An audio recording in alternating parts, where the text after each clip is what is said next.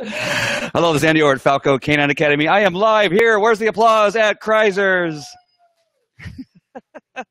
Natural Pet Supplies? All right, I want to call it Kreiser's Natural Pet Store, but my daughter who works here actually it was true what she said, that when you say pet store, then it sounds like they have pets here. They don't have pets, but they do have some great dog food. They have some great specials. They have great prices, great stuff. As a matter of fact, one of the first things I want to talk about is the 20% off they have for Honest Kitchen products. And I use Honest Kitchen products currently on the two dogs I have from Ireland, Northern Ireland, and they're doing well. Their coats are so shiny. I have not washed them since I got here because there's no need to. You just got to brush them out. You got to feed them a good food, which we're going to be talking about a little bit later on, making sure that they have a healthy diet. If you do that with a dog and brush them on a regular basis, the washing in soaps and detergents, that kind of thing, is not always the best idea if you do it too often, because it washes away their natural oils and that kind of stuff, unless you're using a high quality pet shampoo, which I'm sure that's one of the things that they carry here a bit. But back to the food that's on sale here, 20% off, which is a really good deal. It's only until the 30th, so you have to get in here right away. But it's grain free. I had to remember my what it's all about here. Courtney, you got to help me out. It's grain free. They have beef recipes that's dehydrated. It comes in this box. You mix it with a little bit of water. What I do is has an oatmeal-like texture, but it's grain-free, so don't get those two confused.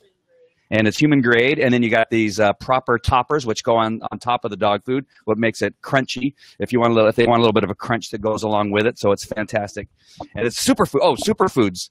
These are superfoods that go on top. So dehydrated superfood for dogs. And I can tell you right now, I've seen a difference in the dogs. The dogs have been here for a little over 3 weeks now, maybe a little bit longer than that. And I'm telling you, I looked out today and the sun shining on, shimmering on their coat. I've been around dogs a long time. It really is because of the food. And it looks really, really good. So again, my name is Andy. I am the owner of Falco Canine Academy. I also want to make sure and give a shout out to our pet dog trainers. If you need help with your dog, if you want to make your bad dog good or your good dog better, make sure and get a hold of us over at Falco Canine Academy. Derek and Gina do a fantastic job, and the rest of the team that's there helping them out there at the field. And so we have a lot of programs available, whether it's private training, group training, if you want to do bite work with your dogs, or just simply, again, want to do some, some tune-ups with your dog, that kind of stuff, we can handle it. So just give us a call for that. Here, what we're going to be talking about is the 10 commandments that a dog owner needs to follow with their dog. Now, there are other rules and things like that, but there's these 10 things I have found over the years have really served me well, served the academy well. And as a matter of fact, I ran across them. This, you can see, I don't know if you can see this, but the paper is kind of yellow. This is from a class I taught probably, I want to say 5 or 6 years ago. And the same 10 commandments that I have written on here really hold true to today. I have 10 commandments for police dogs and for detection dogs, but these actually can apply to all of them if you just follow them and keep them in mind. Again, I'm here at Kreiser's in Brea, California. If you live close, you want to come by and say hi to my daughter Courtney. She works here. Stephanie, the manager, and who else? Who else works here? Eugenia works here. Natalie and Lauren is working here, but she's the groomer, and the only reason I do that is because she's also going to be working at another store at the same time. So make sure and come by and say hi to the great crew here. It really is a good store, and it's right next to Whole Foods, and Whole Foods has a bar, and and the grooming's fantastic. You got to get here and get your dog groomed here. I've already had a couple of my dogs groomed here, and a fantastic job. So let's see who's on. We got Christine. And we got a couple other people on. Oh, Christine actually put down something a little bit earlier, but here's Christine. She's a dog trainer, what I understand, and I believe Christina is, I'm not sure if she's in California or not. I'm not even going to say because I might get it wrong. But she's a dog trainer who's just recently joined us. Gina, as I mentioned before, our dog trainer, she's fantastic. She put a little note on there on our page when we were coming on, announcing that we were going to be coming on a little bit later on, that she can't wait. So I hope Gina's on right now. I'm sure she will let us know pretty soon. All right, let me get rid of that. All right, so let's get right into our 10 commandments. I should have did 5 today and 5 at another time, but we're going to go through all 10 right now. The normal practice would have done 5, and I went ahead and got so excited I put all 10 out there right away. So I'm going to bring my agenda up here. And as you know, our training system really revolves around love and respect for your dog. And so that simply is going to be the very first one. You can't do anything with your dog that will change anything significantly. It is actually fairly difficult if you don't have a level of love and respect. Now, you can have I almost said something that's going to make some people upset. But over the years, understand that I come from a police dog training background, and I have literally seen people beat their dogs into submission, and then the dogs do what has been asked, right? And so the harsh treatment of those dogs, does it work? Does it get a dog to stop doing something? Yes, on occasion, but it doesn't train the dog. It just means in that specific circumstance where the dog is reminded that if he doesn't do it, he may suffer some harsh consequence, the dog may not do it. The problem is if the dog figures out how he gets around that, then it becomes even a bigger problem. And one instance could be, and I'll give you an example, is back in the day they used to put a long line on a Belgian Malinois to teach it to call off, which is still done today, and all these things are still done today. They would then tie the other end of the line to the bumper of one of the police cars. They would send the dog out. The dog would be running at a great speed. Malinois can run very fast. They would call the dog off. That dog would hit the end of that line, do a backflip, and then come back. Well, what I'm talking about, and again, I know that you don't like this kind of talk, but it's just simply teaching you, because I know that it still happens with even pet dogs, is that what the dog learned, he learned where 30 feet ended, right?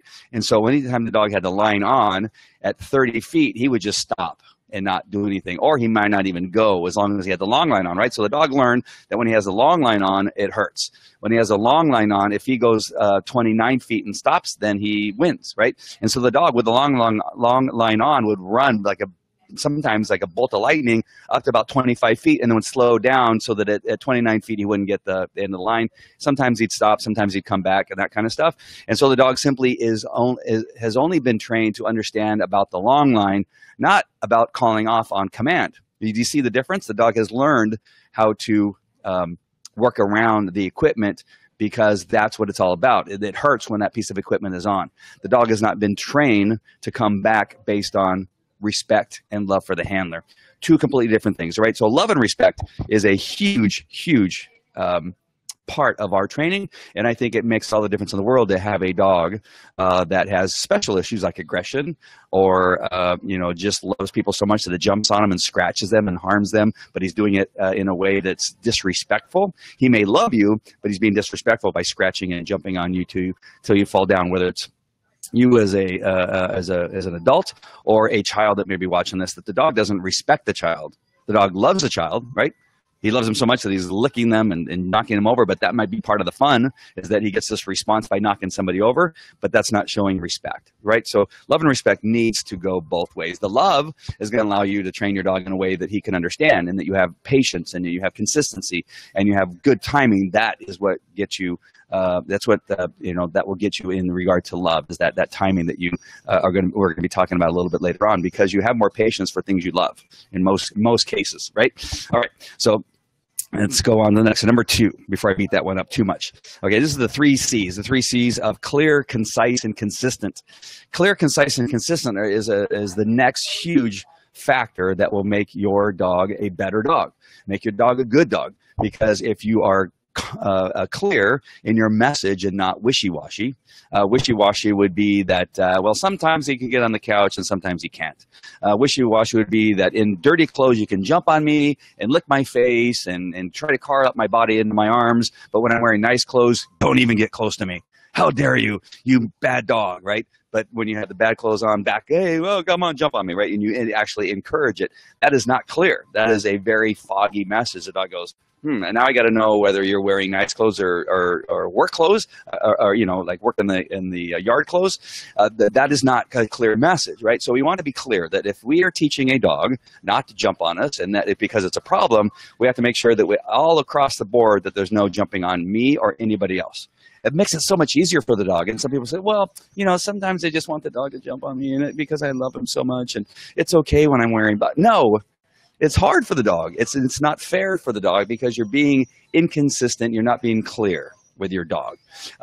Concise is that the dog gets a correction at the moment they're doing something wrong, whether that's verbal or physical. Right? It's at that moment. You're concise in your training. One of those things that may be that when a dog is, you're teaching a dog to heel, that you'd not be concise if the dog was not heeling and you reach back and you pet the dog, right? Or you lean forward and pet the dog when he's out of position, right? That's not being concise. The only time the dog gets the pet on the head is when the dog is at that heel position on your left-hand side, and then that is when you pet the dog. That's concise, right? That's concise and clear to the dog. And consistent is that it's all across the board and it's with everybody that lives in the house, right? You got to be consistent with your dog no matter who your dog is with, at what time of the day, and no matter what it is you're wearing. Clear, concise, and consistent. All right, let's go to number three. So sorry. Confident and sincere voice. And one of the best ways to get your dog all riled up is by getting into a very scary, mean, or yelling or screaming type of voice. Well, stop doing that. Stop doing that. The dog reacts to that. And often it causes the dog, if he's fearful, to be more fearful. It adds energy sometimes to a very negative situation. If your dog is getting into a fight and you go running over there, stop it. And you're very loud in your voice and very mean and scary, it can actually feed into the aggression, into the anxiety that the dog has, and what caused the fight in the first place, or caused the discomfort in the first place. It's because of your voice and your actions that causes that to probably even make it worse. So try to be confident and sincere in your words at all times, no matter what it is that's going on. As a police officer, I learned that the better that I was at controlling my voice, that the dog would actually follow my directions, even in a heightened situation, if I was always in a clear and concise voice.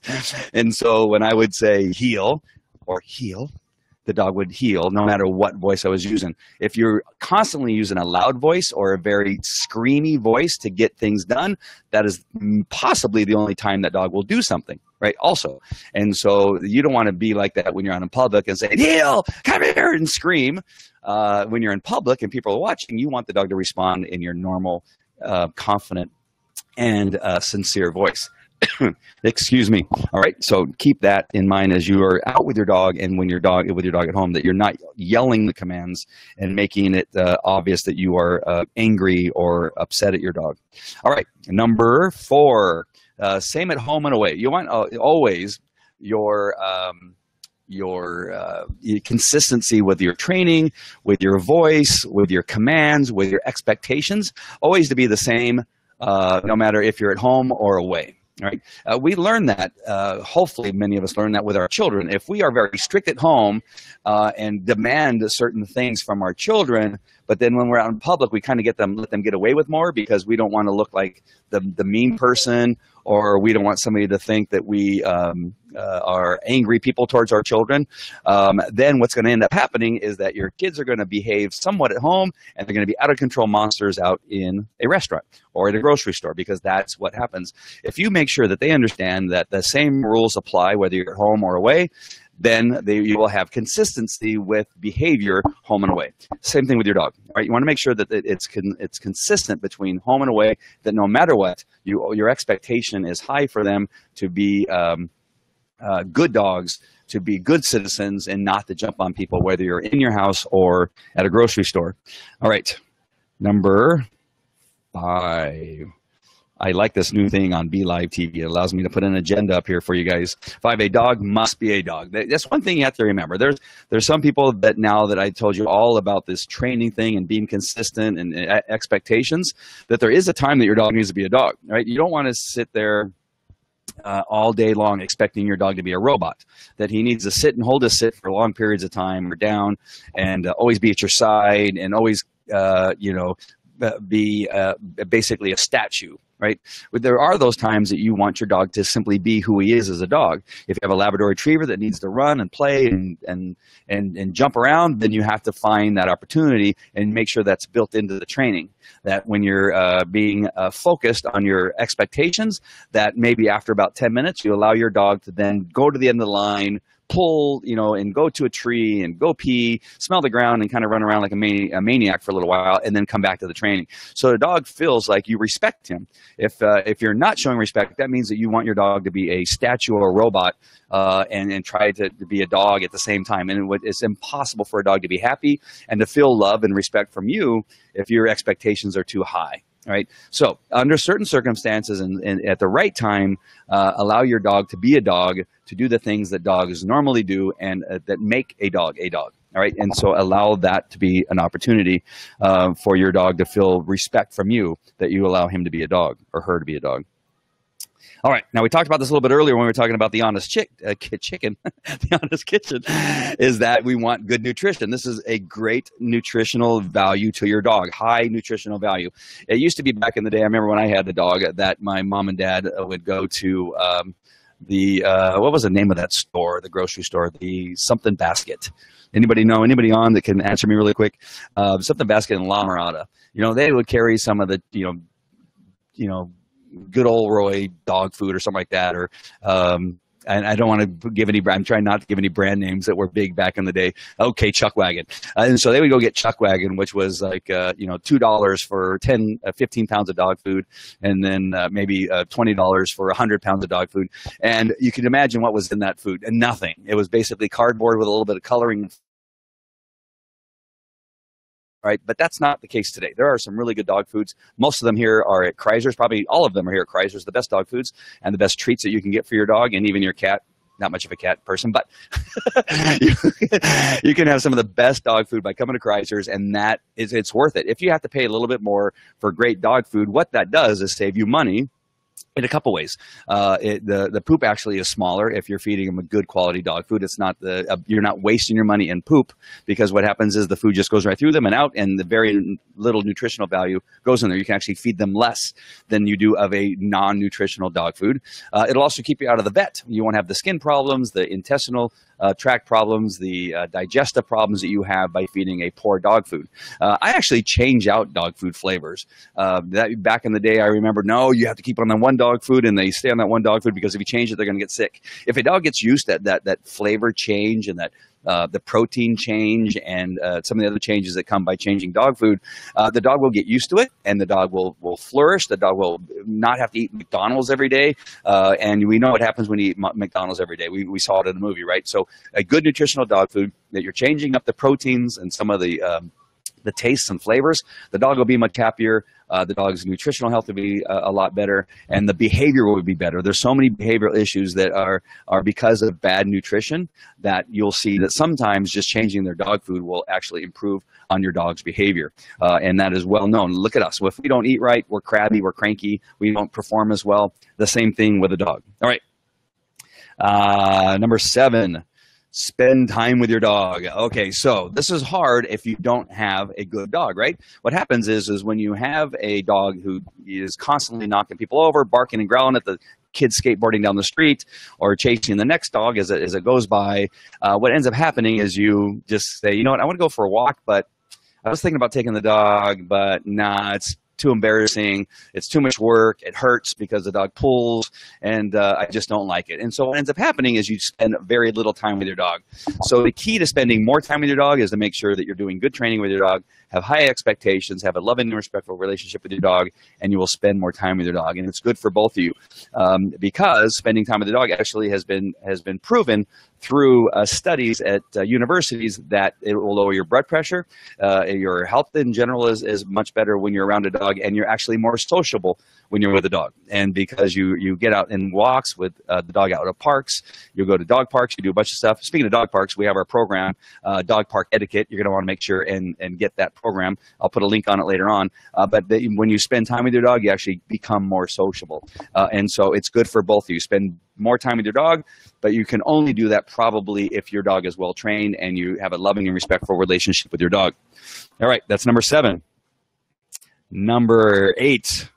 Listen to your dog. We know the dogs don't talk unless you're Dr. Doolittle, but dogs will tell you so much through their body language. As you're walking with your dog and you're paying attention, you're listening to your dog will tell you so much. The dog will tell you that he's about ready to become aggressive. The dog will tell you that he's becoming fearful. The dog will tell you that he doesn't like how you're treating him. The dog will tell you whether he feels well or not. Listen to your dog no matter what it is you're doing. That will allow you to make good decisions about your dog. It will allow you to have, again, a better relationship with your dog because now you're communicating back and forth. You're going to learn how to listen to your dog in the sense that that you're actually listening to him. How much better is your relationship when you are listening to the other person, right? That often comes up in counseling meetings, that counseling sessions, that the other spouse just wants you to listen to them. Please, I just want him to listen to me, or I just want her to listen to me, and I want better communication. If you have good communication between you and your dog, there's no way of not having a better relationship because you're going to know what the dog is trying to tell you, and the dog will respond much better. All right, number 9 is understand your dog's point of view or dog's view. I don't know why I didn't say point of view. Your dog's point of view is obviously different than yours. A dog is about 1.5 feet off the ground, 1.5 feet off the ground. You are from anywhere from about 4.5 feet to 6 feet, and even there might be somebody out there that's 7 foot, right? That perspective, that point of view is much different than a dog. And so in some cases, you have to understand that a dog does kind of need to jump up on something, look at something, but that doesn't make it okay. Understand why it's happening and then correct it, or help the dog get into a different position so he does not have to jump, right? Or when you're going upstairs, a dog's point of view is that he can see through it and it looks like it's this thin, whatever it is he's about to step on. He doesn't look up and look down and see that it's flat and about 1 foot wide, right? So going upstairs he can see through. You have to understand that it scares a dog and he gets worried, and so you have to show a dog how to go upstairs that he can see through. So understanding that his point of view is different will help you and help the dog overcome some situations like that or obstacles like that. Some dogs have difficulty jumping in the back of the truck, and we go, well, come on, dog, just jump in the back of the truck. But remember, from about 1.5 feet in most trucks, the dog is looking at the underside of that of the back of the truck, and cannot understand it. And again, if he even gets up there, he looks and he sees this thing darting out, and to the dog, it doesn't make sense. So he doesn't see the things that we see in the same way that we see them. And back to a police dog story. I remember a time when a police officer was calling me at about 3 o'clock in the morning, and he was so angry at me, or at his dog. And he called me and says, I don't understand. We were in pursuit of this vehicle. When the suspect kind of pulled over to the side of the road finally because he ran out of gas, he opens the door and takes off and runs. And then when I went to go send the dog after him, he didn't run after him. He went into the car that the guy just abandoned. And he was so mad. How come the dog didn't chase after the bad guy or chase after the suspect? And I had to remind the officer that, hey, wait a minute. How did you see the guy running away? Well, I could see, over the car. I can see him running down the freeway. Well, understand the dog coming out of the back of that patrol car would immediately lose sight of that suspect, because now the door is open, right? You're on the freeway, and the suspect's running down the freeway on the shoulder of the road in front of the vehicle that he was just in.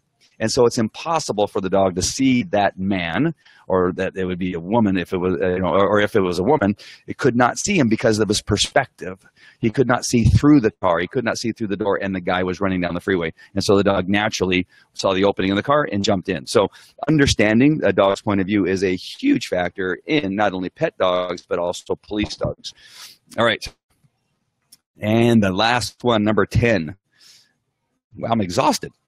And this is really important, and that's oops. Oh, have fun in all you do. Sorry, I didn't look like it went up there.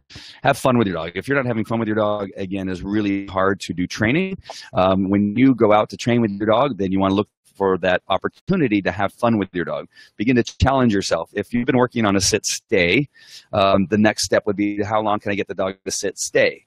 How long can I get the dog to sit stay while I'm bouncing the tennis ball? How long can I get the dog to sit stay while I'm throwing a tennis ball, right? And so you want to begin to have fun with the behaviors you're training, so that you will stay consistent in your training, so that you will continue in the training, that you don't give up. If you need to back up, have fun in the sense that you had to back up. Maybe you go, man, we just went a little bit too far. Let's back up a couple steps, and now let's work towards that end goal, which would be able to bounce the tennis ball and throw it while he stays in a sit, and then tell him to go get it at the appropriate time and have fun with it. If it's simply waiting at the door, then open the door, you walk outside, go to the curb, and walk back, and him still sitting there at the door would be a great challenge and a great test to work up to. So trying to figure out little games you can play to make it more fun to spend time with your dog is a really, really great day to make training a lot more fun for both you and your dog, because you're doing things that will allow it to continue on and to go forward. All right, so those are the top 10. I got people crawling on the ground next to me.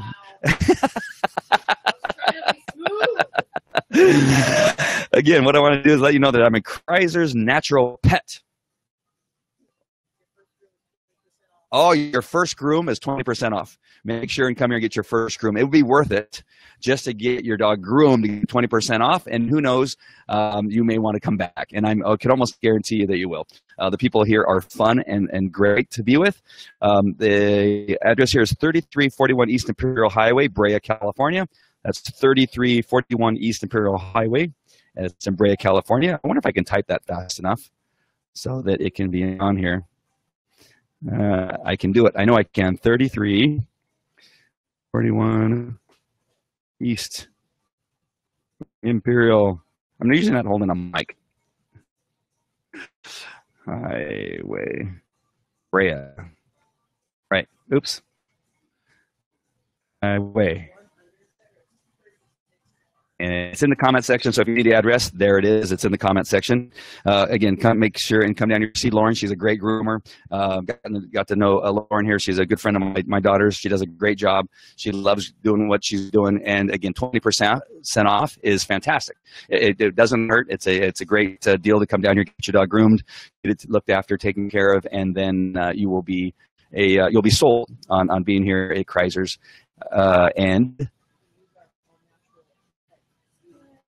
And use all natural pet beauty products. What else? You might as well just come on camera. Can you believe that I have a daughter, have a daughter that doesn't want to come on camera with me? I can stand here in front of the camera. That's okay with her, but she's not going to come on. She's got a great shirt on that says goat milk, because you guys sell goat milk here. Y'all.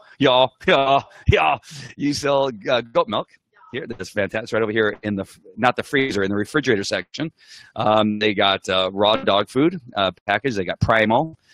We got Stella and Chewy's, which I love. And they have new kibble inside. They have a new kibble, Stella and Chewy's. Oh, here we come. We come with a prop. How old is this? When did this come out? Nice. Stella and Chewy's has a kibble now. Who knew? I didn't even know they were coming out with that. Coated with raw, oven baked, raw, and they're coming out with another one that has raw bits in it. Stella and Chewy's has always been good. I've never had anything negative ever to say about Stella and Chewy's. I've always loved this dog food. All right, another one.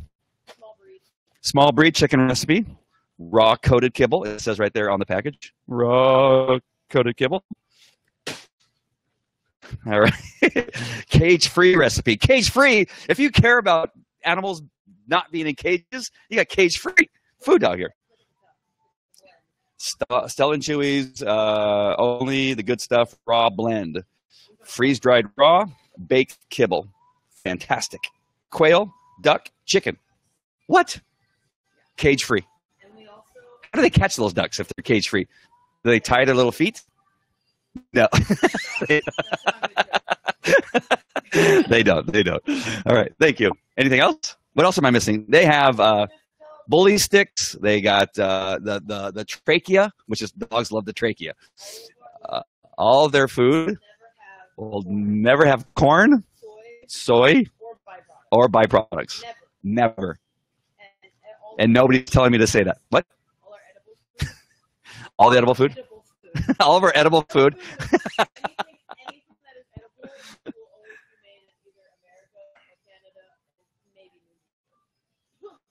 Everything is made in the United States, Canada, or New Zealand. Very nice. Well, one of the issues is that in we'll just say China. China, some of the dog food that's been made over there, that is what caused many of the problems, which has been, in a way, there's always something good that comes out of something that's very tragic. And we've had dogs that got sick and died back several years ago when the food was not being made properly. Much of the food out of China was causing dogs to get sick enough to die. But the good thing that comes out of the tragedy is that now we really take care of our dogs. We now look and want to know where the dog's food is being manufactured. The United States and Canada and New Zealand are great places that take really good care of their animals and the creation of the dog foods. You have so many people that are creating new formulas, new dog foods, new ways of feeding the dog, raw and natural. We have our program also in the Falco Canine Academy website about how to feed your dog raw and natural. So you could do a little bit of a combination of Stella and Chewy's and maybe who else we got over there, Primal, and then mix that with your own raw diets. And again, I am a promoter of varying the things that your dogs are eating. I think it's fantastic for dogs, unless, and you might want to check with your vets, but you want to make sure and give them good, healthy foods, but it's okay to change it. It really is.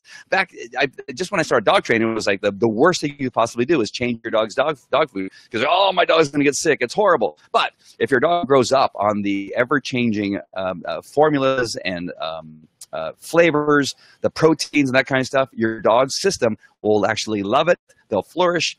Again, a good natural diet is fantastic for your dogs. It's good for their behavior and makes the dogs much better. All right. So that is it. I have consistently had some people staying on here, and we have not lost anybody, but they don't want to comment. Anybody have a comment before I sign off? Anything else you want to know about Kreisers? My daughter has worked here for 2 years. 2 years? Have you been here, Courtney? 2 years have you been here? Yes. I've been here like a year and a half. And I have tested out probably most of the dog food here. I've been a fan, like I said, of Stella and Chewy's for a long time, Open Farm. Open Farm is another great dog food. You saw me interview the owners of Open Farm at Super Zoo, which I will be at in July, and interviewing some more people out there. So you're going to want to make sure and stay tuned for all those interviews. But I did interview Open Farm. They care about their packaging, how it affects the environment. They care about a cage-free. They care about how the food is manufactured and what additional ingredients are in there. Another great dog food that's sold here at Kreisers. Kreisers always has some kind of special that you can count on. I wouldn't say I don't know the stores that well to say that they have one every day, but there are enough that you want to make sure and pay attention to their website and their Facebook page, and just simply call the store. Call the store again at I don't know if I said the phone number. 657. Why is there a 657 area code here? 657 area code. I'll put that in the comment section too. There's got to be at least, I see that people are on. You guys have no comments whatsoever. There's got to be some comment. Either I'm doing a very fantastic job or your keyboard is broken. 2766. All right, the phone number is in here, 657-444-27. Oops, I almost sent a bad phone number. Oh, no, 66. It's correct. All right. It is in the comment section. Just make sure and give them a call. Ask them anything about their grooming. Ask them about the 20% off on your first grooming session here. We got the 20% off of The Honest Kitchen. That is up until the 30th, so make sure and get in here and get some of the food. Again, I've been feeding this to the dogs from Northern Ireland. Their coats look fantastic. It looks like the dogs have been washed every day. They have not. They look fantastic. They're just brushed, feeding a good nutritional diet. And the shine that I'm getting on their coat, which is really often a good sign of good nutrition. And their health. The only thing is I can't keep up with the amount of calories they're burning. They eat the amount of food for a 100-pound German Shepherd, but they've been working so hard running around in the backyard and actually like eating the pool hose. They ate the pool hose. I'm sure that burns a lot of calories. Yes. Oh, look at that. There's going to be a booth here for the Bark Walk. I can read, I promise you. The Bark Walk on July 22nd, dog costume contest. And it's going to be at Kramer Park at 201 North Bradford Avenue, Placentia, California. And the lots of samples. So I come down and get, I used to be in the dog food company. I don't know if you guys remember Canine Caviar. We used to deliver people's homes. And I would do these events where we would give away dog food. And I would see the same people come every 15 minutes to get dog food. They would change and put a different hat on and act like a different person and get free freaking samples.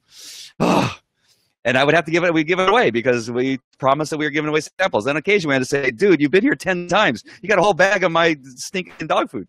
But they're going to give away free samples, so don't get any bright ideas. Don't bring 5 different hats. and wear a different hat every time you get dog food. But here at the Park Walk, July 22nd, let's see if I can get that close enough for you to read without the shine on it. Whoa, up, up, up. There we go. All right, at Kramer Park, 201 North Bradford Avenue in Placentia. Bring the whole family, it says here. And it's to do what? They're going to have a Park Walk, I guess. Is there any? Just wondering if there's anything else in there about where the raising money for something else. Free giveaways. There's probably charities there and some other stuff. So, all right, go to the Park Walk there in Placentia, California. All right, so I must be doing a fantastic job. You guys have no questions. I've covered it all. The 10 Commandments. Love and respect. Clear, concise, consistent, confident, sincere voice. Same at home and away. A dog must be a dog. Allow your dog to be a dog. That's the one thing we get caught up when we're doing our dog training is that we forget to give the dog a break and allow him to be a dog. Number 6 is good health and nutrition. Come here to Kreisers for good health and good nutrition. They can answer any question you might have. They even have leashes and collars and harnesses, which I don't like for training, so don't get a harness. They have all the other stuff you can get. Food. Grooming supplies, and again, they have a groomer here. Spend time with your dog. Listen to your dog. Remember, your dog has a different point of view than you do at a foot or so, or even smaller, maybe 6 inches off the ground, than you do at 5 feet or 6 feet. And then make sure you have fun with your dog. If you're training your dog well and you have a good relationship with your dog, you're going to have good fun with your dog. So have that fun with your dog. Yes. And supplements. You can get supplements here. All right. That is it for Andy here at Kreisers at Falco Canine Academy Facebook page live. Make sure and share, like, and subscribe to our Facebook page. That way you can get announcements when we're going to come on. Trust me, not all of our broadcasts will be this long. Again, I probably should have did 5 and then 5 another day, but we went through all 10 because I promised you that I would. All right. Hope that's been good for you guys. Again, thank you, Christine and Gina, for joining us. And we will see you at the next. Oh, and thank you for Stephanie for allowing me to come here and do a live broadcast from Kreisers Natural Pet. That's it. It's just Natural Pet. There's nothing after that. Kreisers Natural Pet. I don't know. It feels like there should be something after. But it's not on the card. It just says Kreisers Natural Pet. They're lucky that they have a great store, great employees, and great products here, because it's like you're shopping inside of a pet. All right, that's it.